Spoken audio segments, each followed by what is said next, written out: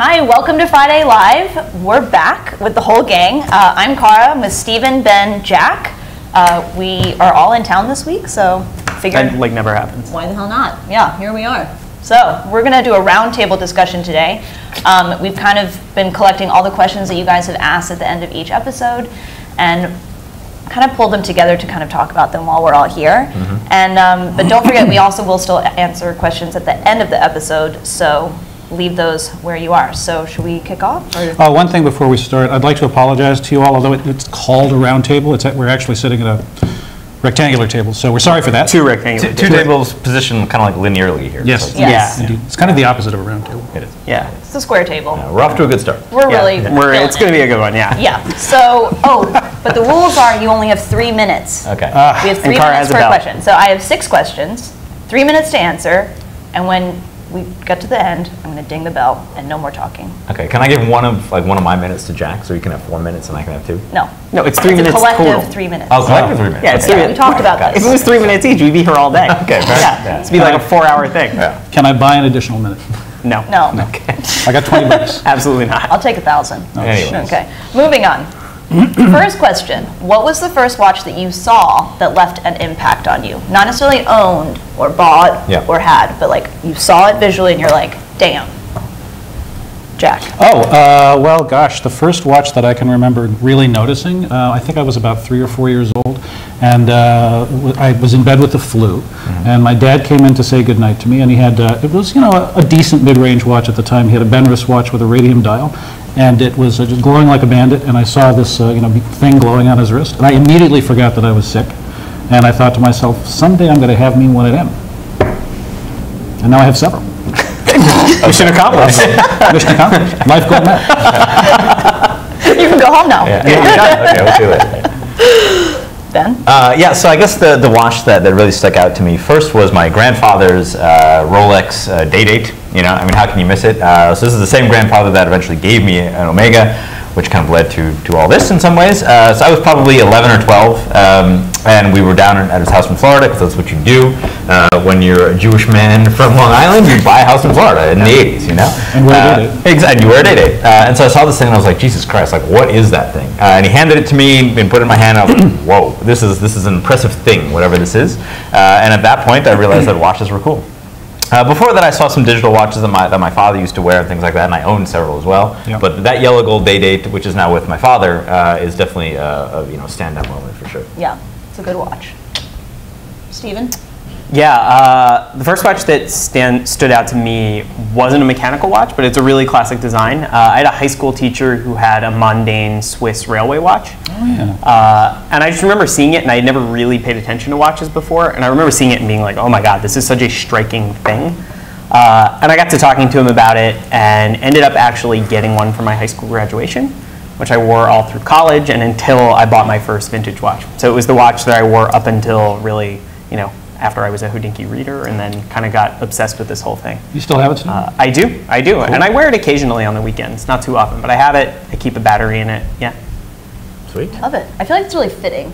Yeah, I feel like everyone's choices are really fitting for them. Yeah. I love that. It's nice too, because when I go to Switzerland and I see the clocks everywhere, it's this nice little Reminder. it feels like it's a nice little reminder of how I got into all of this. Yeah. Mine was the Cartier Tank, and I remember seeing an advertisement, and I was like, that's the one. And then I ended up getting that for graduation as well. So anyways, that was mine. I was like 16 when it happened. And it's a stainless steel with the bracelet. And it's kind of full circle, because contrary to belief, you actually bought the Jackie O tank, right? Yes. Yeah, it wasn't Kim. It was not Kim. I actually called Kim after, and I was like, girl, give me that watch. And I bought it from her. Yeah, it's Cara, fine. So now it's sitting in a safe somewhere. Yeah. So anyways. Are you going to tell us where? Undisclosed location. No, I'm not going to tell you where. It's actually right there. It's No. under. It's right over there? I can Yeah. see it right now. Yeah. All right. Yeah, so that's kind of that. Anything else to add?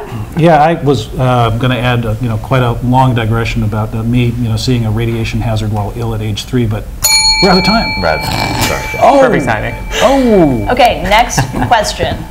What do you think about the trend of vintage-inspired modern watches? We saw a lot at Basel World this year with, Fotina, as I like to call it, and faux patina, just in case you guys didn't catch that. Thanks for explaining. Sorry, did you Thanks not for get it? explaining. Okay, yeah. So yeah, what did you think about the trend? Go. Steven, you go first.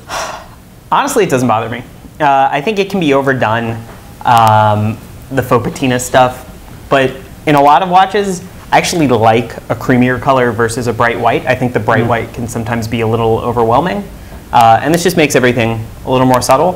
What I will say kind of bothers me a little bit is the idea that like all the good ideas in watches are in the past. I think if watchmakers stop looking forward and stop trying to like do new things, like what the hell are we going to do in like 20 years? We will have remade everything. Are we going to do like remakes of remakes? I don't. Yeah. Although to be fair, it's kind of hard to come up with something really new at this point in the history of watchmaking that doesn't look like you're just striving for effect through novelty. Well, I think things just got so crazy 10 years ago, and now it's kind of like they're just like bringing it back, like just make things more simple. Yeah. More, what's the word I'm looking for? More attractive to more people. You hate faux patina, though, right? I don't like it. I think it's too yellow. I want it to be just like a little less. It's the color that you don't like? Yeah. Not the phoniness. Not the phoniness. Well, maybe it's the phoniness. Maybe I just don't like something posing to be something that it's not. Yep. What about you, Ben? I hate the whole thing. You hate the whole thing? I hate the whole thing, yeah. No, I think, if you, say Rolex stopped making the Submariner in 1963 and then came out with the ceramic Submariner today, people would say, oh, that's a throwback, that's a vintage, whatever. It's not. I mean, like, the Submariner's been around forever. It's just restraint in design. So I think in many ways, a lot of this vintage stuff is really just like thinking about design in a much more kind of like programmatic and like conscious way. And thinking about stuff that was popular in the past makes sense. Again, to Stephen's point, I think we don't want to focus too much on the past. And I think like the watch that Jack is wearing is a wonderful example of something like genuinely new from a great brand. Of course, I love the vintage stuff. I think that's pretty obvious. But it can go a little bit too much. A little too far. I think you just have to come up with a fresh interpretation. Like you can be inspired by the past, but you also have to make it look new and contemporary. I think it's a question of not taking it too far and not doing it too much. I mean, when you see a watch with a sort of pre-yellowed lume, it's a little too yield mechanical wristwatch for me. Right. But it's not. I don't think it's a good or a bad thing in and of itself. I think it really depends on how well it's done. Right. But what do you think about like the Omega trilogy, where like they took watches and they literally laser scanned the cases so that they could make direct replicas of these watches? That was fun. All right, you heard it here first. It was fun. It was adequate. It was a good time. Whatever. Like, those are wonderful watches on the wrist, so I like them. But, again, if you have one of those original watches, it's a little But the thing I liked about those was laser scanning the original cases. They were so obsessive about exactly duplicating those watches. The fact that they were so crazy. The bell means we're done. We're done. We're done. Next one. Let's do it. Next one. Okay. Something we get a lot every week, and we haven't actually done wrist shots in the past couple episodes, is what are you wearing on your wrist today? Start with Ben. Start with me. So I'm wearing the Black Bay steel and gold. So I'm really into gold these days. I feel like it's good for summer, honestly. And honestly, I'm a fan of everything. Exactly. I'm a fan of the Black Bay. I have one of the original ones with the Eder movements and the burgundy bezel. And this one just kind of jumped out at me on this kind of NATO style strap. It's pretty fun. It's just like a neat summer watch. It's got a date, which I didn't even, to be honest with you, really know until I bought it. It's good to know you're reading all the stuff we're writing too. But it's cool. I mean, it's a fun kind of knock around watch. It's that kind of narrowly obsessive focusing on every detail that has really made Hodinkee what it is. Yeah, that's it. Yeah. But I think these Tudors, they're waterproof. They come with the NATO strap. They're great for summer. The straps are killer. The straps are killer. One of the best ones. I have to say, I think the two-tone looks fantastic on a strap. It's sweet. It's something different. It's just a fun thing. I've got enough steel watches. I've got enough gold watches. Let's get a little bit of both. And on the bracelet, just for me, it's like a tone too far. But how many tones is the appropriate amount of tones? 2 tones is more than 1 tone. Correct. When are you going to get to 3? Working on it. Okay. I'm still a young guy. I'm just 34 years old. I've got some time. Still have time to commit. You have a lot of time for that 3rd tone. You? I am wearing a vintage GMT, a reference 1675. This was the first major watch purchase I ever made. I was really unsure about it when I bought it. and I love it. I absolutely, absolutely love it. I'm really more of like a time only or time and date watch kind of person in general. I like really clean, pure, classic designs. But I love travel watches as well, and obviously I travel a lot for Hodinkee and for myself. And it's, it's a complication I actually use. Like I have owned chronographs, and I always end up selling them because I never use them. I use this all the time, every time I travel, or if like a family member is traveling or a friend is somewhere, like I'll set the bezel just as kind of an it's funny, exercise. the chronograph versus dive watches story that we just ran yesterday. Somebody actually said in the comments basically the same thing. I've owned many chronographs, but the only thing I've never actually used them for timing anything. Yeah, I just don't use them. And like I get it. I get why people like them. It's just not my thing. See, I wear chronographs almost every day. In fact, I would say 9 out of 10 watches I own are chronographs. Yeah. I time stuff all the time. Yeah. Nothing important ever, but I time stuff. Yeah, you were timing something weird the other day. That's what I do. Yeah. That's all I got going on. It's just time and stuff. You're wearing a Rolex too, right? Yeah, I'm wearing my date white gold 1968 1803. I just love it because it looks really good. It's really pretty. Tell me more. Well, I just think the white gold. I like the white gold because it looks like stainless steel, but it's not. Right. So if you don't know what a date is, you're like, oh, she's just wearing a steel Rolex. In fact, I am not. It's white gold. And I think this particular one, I don't know what it is. I think the dial looks better than any other white gold dial I've ever seen. It has a nice luster to it. I think I have about 10 seconds. Oh. So I'm wearing the Bulgari Octo Finissimo Ultra Thin in titanium on the bracelet. It is currently the world's thinnest self-winding movement. And Keep going, keep going. oh, hit me. Yeah.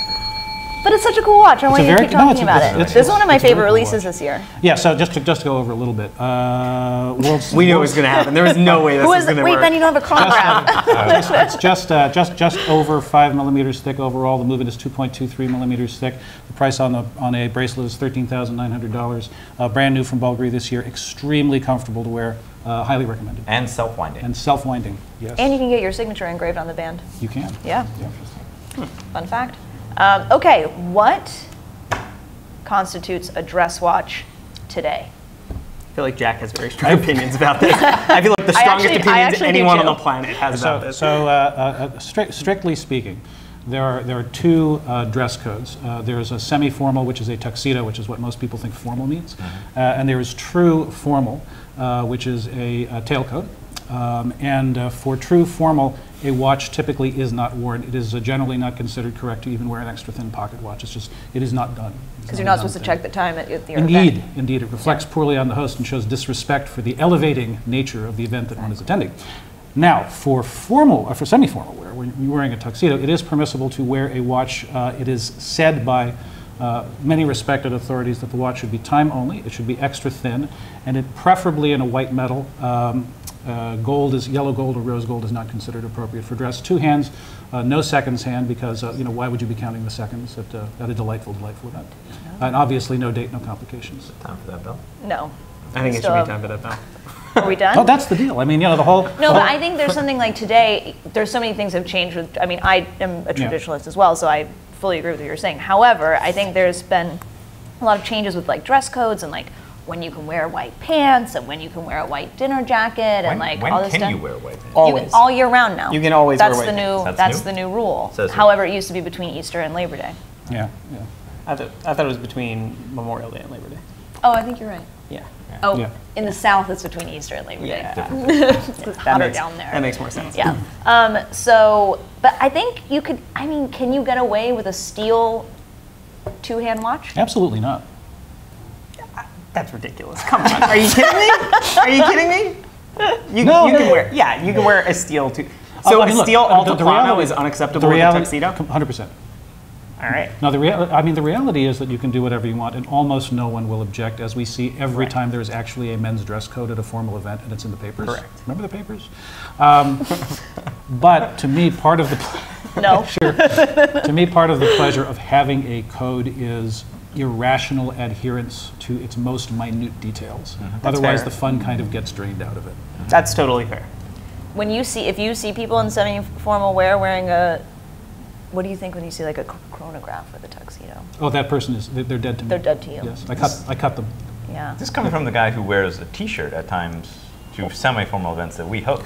That's happened before, right? Shots fired. It's black at least. I'm unaware of any such operation. I think there's proof on the website. Nor would I I'm be sure you can disposed find to an discuss image. such an operation if in fact it had occurred. Did we pull assets for that? Do we have assets pulled? I gotta be me, man.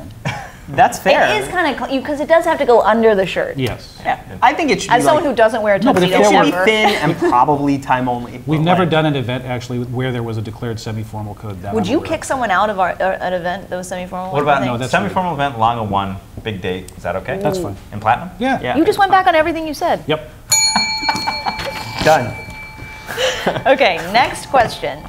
And I'm going to answer this one first. I think Steven should go. No, I think I'll answer it first. If you are given $3,000 to buy one watch to wear forever, what is There's it? only this one thing? answer, and the It's a answer is a Datejust. Datejust. It's a 1601. Oh boy. All right. So whose answer is that officially? It's my Mine. answer. Mine. Called dibs. All right. It's Cara's answer. I'm stealing Cara's answer, but I'm Because gonna it's the right answer. I'm gonna make one change. I'm gonna say if you can only have one watch, you buy a vintage Datejust, but you get it serviced by Rolex and make it waterproof. But they can't touch the dial. Yeah, but Then you you put all the okay. loom So all maybe over you it, have and then it's so, like- and it's so you have glowing, an and you're like, authorized you have an authorized service center do it where you know somebody and they're not going to mess with the dial. you But can if you can swing. only wear one watch, you get a DJ and you get it waterproofed. Okay, congratulations, you one-upped me. Good job. Thank you. I've been waiting for this. We're done here, right? That's it. We're done here. Now we're done. Yeah. I'm just kidding. Go ahead. Jack, do you want to go? No, you. Okay. So I would say, honestly, I probably would have gone with a Datejust as well. But another reasonable answer would be a Universal Genève Compacts, which are the snapback olive button pusher chronographs. Those you can still find for around $2,000 or $3,000. They're small, they're 35 millimeters, but they have an in-house movement or a Martel-made movement. Get one with a radium dial, so it looks kind of like military-ish. And it's really a beautiful period chronograph that has some technical merit and is still, I think, a wonderful watch that at that size you can really dress up, dress down. Yep. Maybe not wear to a formal event, but a semi-formal event, probably get away with it. Semi-semi. Semi-formal. So it's just a great everyday watch, and again, they can still be had for around $3,000. Yeah, that's a great answer. I mean, there's so many possibilities, right? 300 Seiko 5s, 100 G-Shocks, That's the which is move. actually kind of tempting. I think you should do it. Yeah. Just I give might. everyone Do you they know have a that many G-Shock. colors though? I mean, Yes. both of those watches, I think probably you can find. Yeah, so I you'd would wear a be very different color surprised if every you couldn't day. find 300 different Seiko 5s. Would you wear your G-Shock with your tuxedo? Yes. Jack, you're just going back on. I'd spray everything you paint it said. white gold. Yeah. Oh. Flake white gold. To be like see. weirdly nostalgic for a time that was not that long ago, I wish we could still answer UG tri-compacts. Which would have been like 5 years ago, that would have been a viable answer. Yeah, less than. 3 years ago, that would have been a viable answer. My real answer in modern watches is actually a quartz watch. It's a Grand Seiko 9F. Grand Seiko quartz with a 9F quartz caliber. Because I figure if you're only going to have one of something, you want the best of that kind of thing. And that's arguably, and I know probably quite a few people are composing irritable rebuttals right now out there. You know you are. However, it is arguably the finest quartz watch produced with expectations for longevity that you don't usually see in a quartz watch, and I love them. I would also say almost anything with 7750. That's controversial, but it's like, Yeah, that's a great yeah. effing movement. It is a great movement, and in fact, you don't hear that much about it anymore. People don't talk about how terrific it is from sort of an engineering standpoint, but it's been inside so many groundbreaking watches. Yeah. Maybe an IWC pilot's watch for the 7750 from a few years ago. Yeah, You get a day, you get a Yeah, you get a chrono. that's fantastic. That's a fantastic choice. Good looking watch. Yeah. So there's lots of good options. I mean, that's the thing. People forget you don't have to spend a ton of money. And we're done. Last question. And Bella's starting to Until we sound- move on to your question. Yes. Oh, right. Don't forget, put your questions in the comment section on the article that we posted, because we'll get to those as well. Final question. What do you look forward to seeing in the industry later this year? Or in the next, I guess we'll say the next year. By which we mean, what do we hope to see? Yes, what do you hope to see? Through the end of the year. Through the end of the year. Through the end of 2017. Or up until SIHH. Do you want to go? Sure. Yeah. The big one for me is the Cartier tank. This is obviously the 100th anniversary of the tank. Obviously, that watch makes a big impact, or we wouldn't have Cara here with us today. But it's a huge anniversary. I mean, that's arguably the most iconic watch of all time, if not the most, one of the most. And we were kind of promised at SIHH, we expected to see all these anniversary pieces, and we didn't. And we were promised that they'd be coming later this year. and we're yet to see what that means. So it's a huge anniversary. I would expect something good, but I'm really hoping for something, something really crazy, and then also something just super wearable and classic. Yeah. Stephen, are you hoping for an advertising campaign from Cartier with the tagline, "Everybody, let's get tanked"? That would be amazing. Yes. Jack Forrester. Jack Forrester. I'm here all week. This is what we do with the day in and day out. Every day, yeah. How about you, Ben? No, you go, Ben. I After that, I'm done. would say just like a lot more Hodinkee Live. Just tons and tons of Yeah. Hodinkee Live every Yeah. week from now until the rest of time. The implication there is that we're part of the industry. Well, in some ways. I mean, it's watches. Paul Newman's True. Paul Newman. I'm Yeah. I know. Oh, yeah, yes. I I'm forgot genuinely about excited that. about How did I that. That's forget going to about be that? crazy. Yeah. You haven't seen the watch yet, right? Nope. Yeah. Haven't. Jack? I think I'm just looking forward to, what I'm hoping for is a fairly slow recovery of retail in fine watchmaking, because I think the fact that there was a contraction has actually been in some ways good for the industry. I think it's produced a little bit more focus. And I think that it's produced better designs and more affordable watches that really offer something of value to consumers. There are more watches in the first half of the year that I've seen that I think are not going to become a source of regret for the people who bought them, Yeah. especially at the prices that they were being offered at. And just like more of that, I think would be fantastic. I would also like to add something to my answer. I want to see what George does with Breitling. Yeah, Oh, I'm really yeah. excited about that. Because the likelihood of him coming out with a product this year that he had his fingerprints on is low, but there's going to Yeah. be something from George, and I truly don't know what it is, but I would imagine by fall we'll have some idea of if it's going to be celebrity campaigns or a new product line or something. I think he could revive it. I'm excited to see. So It'll you be think you interesting think at he's the gonna- very least. Yeah. Yeah. Then you think he's going to want to put out something with his fingerprints on it fairly quickly? I mean, wouldn't you? Yeah, 100%. Especially if I were Mr. Kern. Yeah. CB? For me, I'm interested in both the things you talked about, the Cartier tank. I think it'll be awesome. Can't wait to see it. I wonder if they'll do a ladies one. I don't know. We'll see. Paul Newman, also excited about that. And I'm just excited to see what other new watches come out this year. I feel like we've had some really great hits so far, and I think there'll be some good ones coming up. Yeah. I want to add to Ben. So the Paul Newman is obviously like the star of auction season, but I want to see what happens with the fall auctions. We've had so many huge high dollar record setting pieces, and not just the Bao Dais and such of the world, but like even basic Daytonas and basic Big Crowns and like all kinds of stuff. I want to see what happens. I want to see if this continues to go crazy or if there's some plateauing or even a dip. I mean, if you talk to vintage dealers, they'll tell you it could be, things could keep going nuts, or at any moment it could just like fall out. I agree. But I had That was to ring, after the bell. I had to ring the bell. Cheater. Sorry. Cheater. Okay, cool. So should we move on to questions? Yes. Let's. No bell for this. Why not? I don't know. Well, now we can do it. All right, we got a lot this week. All right, what do we got, Steven? Sorry, I had to. All right, let's. One question is, what do we think about the new watches that Patek released for the Grand Exhibition? Kind of in hindsight, now that we've had a little time to sit with them. Ben? I think the World Time Minute Repeater was one of the very few genuinely exciting innovations in watchmaking of the last, 10 years at least. The Grandmaster Chime had a lot of really interesting stuff going on with it mechanically as well, but a world timer that is capable of chiming the time correctly for whatever time zone you happen to set it to. That's just, I think it's what you could call inherently interesting watchmaking. Nobody's ever done it before. It's technically rather difficult to do. And it was something really new done well. Yeah, and on that note, that was clearly the stand-up piece, not surprisingly. And with the cloisonné enamel dial, which is actually a beautiful piece of dial work there. Some cloisonné pieces, even from Patek and others recently, haven't really been to my taste, but I thought these were really well done. I agree. In particular, the night scene.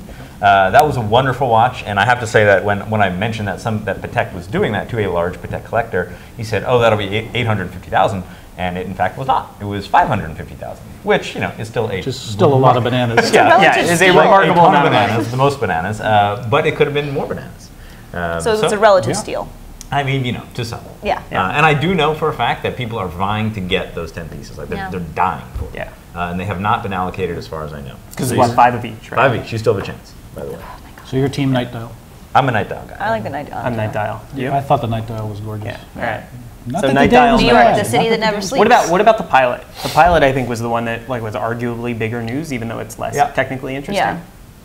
But I think they're all, everyone was going crazy about them. It's like they're an entry-level piece now. Yep. So- Yeah. As far as I know, I mean, it's the least expensive kind of watch that's not a 5119 or Yeah. 5120 Yeah. something like that in steel. It's perfect for what they're trying to do. They're trying to get new people into the family. At the same time, of course, they've heard complaints that if you are in fact a new person that wants to buy that watch, the likelihood of you getting it is pretty slim. But still, I think it's right for the consumer that Patek is trying to appeal to, and that is a younger North American buyer. All these watches are being sold in the United States. As far as I know, again, they haven't even been allocated, so I don't believe there are any on the market right now.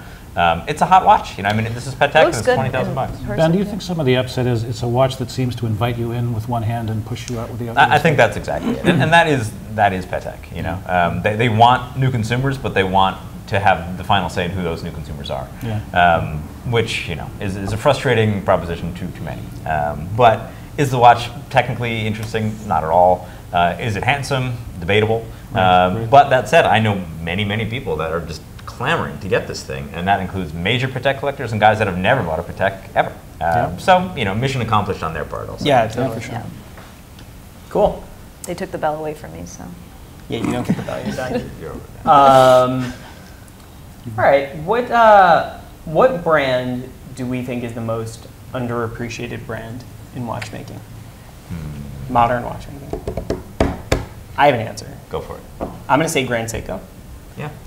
I think there's definitely people out there who do appreciate it, and there's a cult following, and it's definitely not a total sleeper. Yeah. But I think people don't fully appreciate to what high level, like to the really extreme high level those watches are created. It's really to the in-house making of the hands and the polishing techniques to the movement finishing. It's really top-notch watchmaking, up there with any of the great Swiss watchmakers.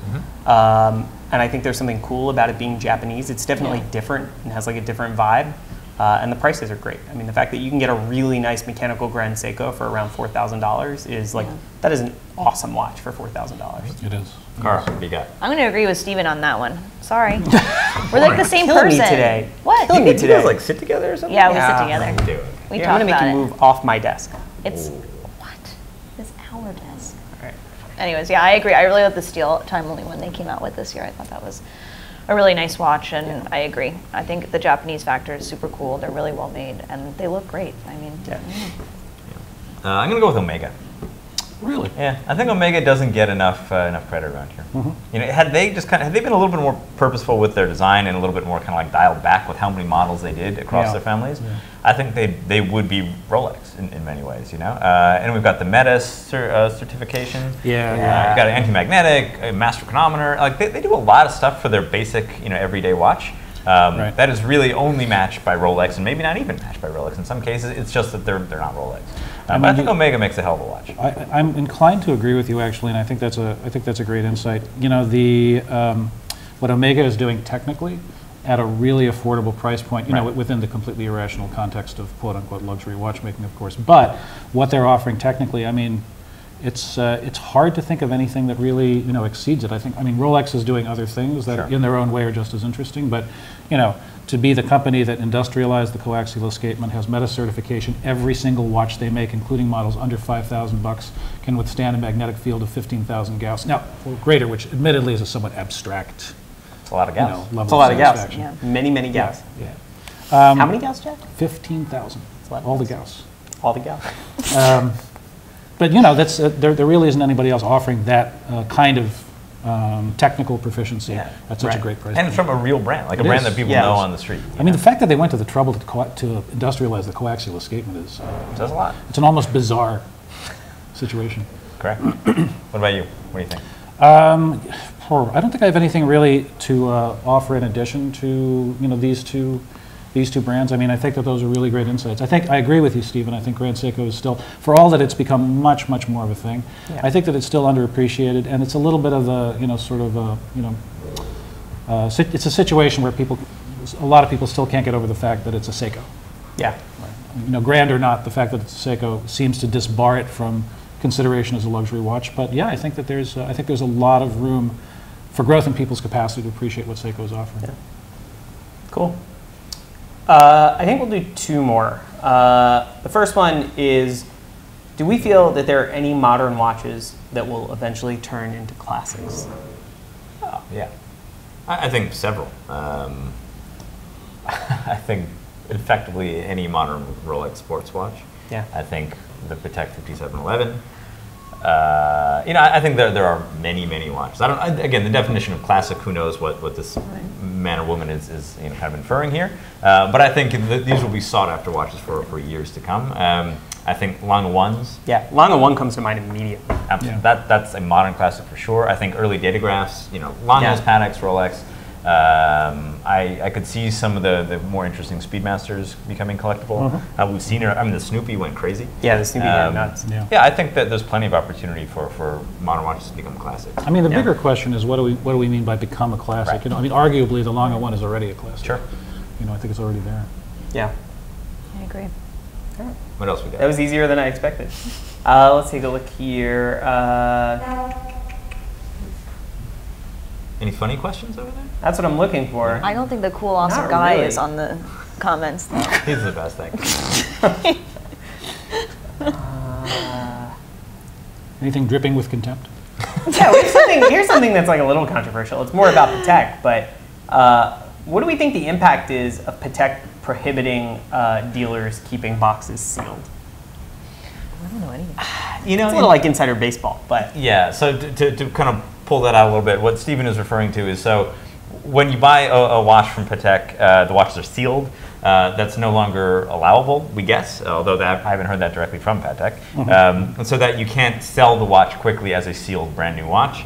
And the reason for that is a lot of people would, if you have access to some of these watches, say this minute repeater of which there are only 10, Right. you could buy that for $550, and I probably know somebody that would buy it for $750 the next day. And so Patek doesn't like that. And you see a lot of this stuff where you see these unique dials going for 3x, 2x, whatever at auction. This is effectively one way to prevent that, and also like at least in the short term. I don't hate it. It has always bugged me when people buy our watches and flip it for more money. I think it's a nice thing to happen, and I think it's a rare thing to happen, so it's great. But we want watches, just like I'm sure Patek wants watches to go to people that really care about it. Right. But at the same time, it's like, come on, you buy the watch, like it should be yours. You know? Yeah, and it doesn't seem like, I mean, I understand it as a sort of symbolic gesture, but it doesn't really seem like it's going to have much, if any, effect on the phenomenon of flipping. I mean, just the expectation of being able to get a Patek sealed in the box changes because you can't get them from authorized dealers that way anymore, but the impetus is still the same. So I heard a rumor, and this is completely hearsay, and potentially not true at all, but I'll say it anyway, is that a certain brand is now selling very special watches without box and papers, and they'll give the client the watch, and they will not have access to the box and papers for 6 months. Meaning that client cannot sell that watch without the box and papers, or they could, but it would be at a dramatic decrease in value. Interesting. Which is taking it to like the next step. Yeah. That's pretty draconian. It is. That's intense. That's really intense. But at the same time, like if you're selling stuff to clients and they're going about flipping it Yeah. like that Yeah. for 2x, it's like, Well, there's no client loyalty anymore. It's kind of Let's hear more about that. the client loyalty. You said there's no client loyalty? Well, like if you buy a watch and you flip it immediately, you're just trying to run a business. You're not buying the watch to enjoy it. Yeah, absolutely. I mean, on the other hand, to play devil's advocate, like if you have the money and the access and you want to go buy this thing and flip it and make a profit, like should you be able to? I don't know. Yeah, of course, you can do whatever you want, but it just doesn't show your loyalty as a client to that brand. And it seems I mean, totally you do you. And it seems totally okay though. Like it is bad for these brands. It's bad for their own brand equity for that to be happening in a certain way. So it makes sense they would want to restrict it. I mean, it's a little micromanaging if you ask me, but I agree. But that's your thing. Both of you love to micromanage. I don't micromanage at all. I love to micromanage. super- yeah, I'm not going to deny this he's at the all. I worst. love to micromanage. All right. And speaking of, moving on. Moving on. Awkward. Let me manage this. You mean micromanaging? Micromanage it. we have time for one more, right? We have time for one more. Let's go. All right. What do we think is more important in a mechanical watch? Its actual timekeeping ability, Definitely or not. its aesthetics? The aesthetics. 100%. Done. Jack is going to disagree with us here vehemently. Jack might throw that bell at me. A watch is a time measuring instrument. It can be many, many other things, but it is a time measuring instrument first and foremost. There are many, many instances, in fact, most instances, in which that is not what the owner is primarily interested in, 100%. However, I believe that it is part of the unspoken social contract between watchmaker, and watch owner, that an effort should be made to strive for the best reasonable possible accuracy in any given timepiece. Of course, you have different expectations for a Meta-certified official chronometer from Omega than you would have from an ultra-thin dress watch that was made in 1955. However, it is, so to speak, the responsibility of the watch to do its very best. I'd like you to draw up a contract. I will. I have several Coming several soon to a drafts. Hodinkee near you. Anyway, that's my view. I think spiritually speaking, accuracy is important. Like deep in your bones, you feel Indeed. like accuracy. Call is me important. vain, I'd rather it look good.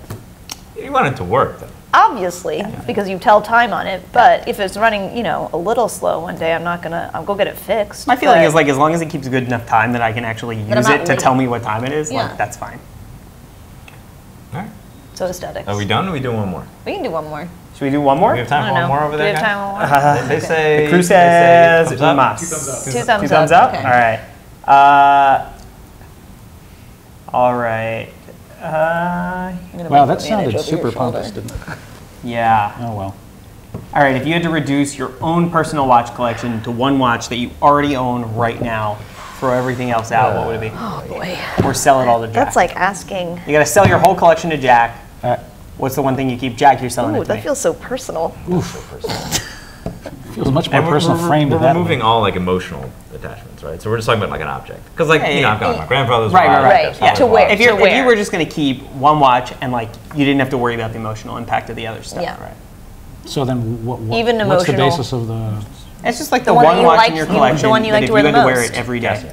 Oh, you mean emotional connection as in sentimental connection? Yes. Right, Like, right, because right. it was handed down Yes. by Yeah. a parent. So that's not in existence.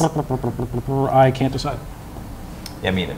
Yeah. Kidding, totally kidding. Give me an answer. You guys, come on, do your job. I would probably say 6239 Daytona Rolex, the first one. Little one, pump pushers. You can put on an alligator strap if you had to. That's good. If you had to. Like if you were wearing like a suit, Yeah. like you could definitely get Of away course. with it. But you I can't mean, wear I- it with a tuxedo. According If it to was my Jack. only watch, I would. Yeah, you'd have to. I mean, for me, Honestly, it's, Daytona with a tuxedo is kind of awesome. Right? Just gonna say it. I'm not going to argue Not with according that. to Jack. I mean, for me, it would be my Speedmaster. It was the first. It was the first good watch that I got out of graduate school, and it's also a watch that I've been wanting since I first saw them in the National Geographic advertisements in 1968. It was the astronaut's watch, and I wanted one for years and years and years, and it's definitely the one that I would. There's a lot of watches that I have and have had that I've loved a lot, but I would never let the Speedmaster go under any circumstances. How about for 10 grand right now? I mean, you get cash. We can make that happen. Should we do that on air? Ben buys Jack's most cherished watch. A briefcase full of cash. Great. I don't know. Cara? This is hard.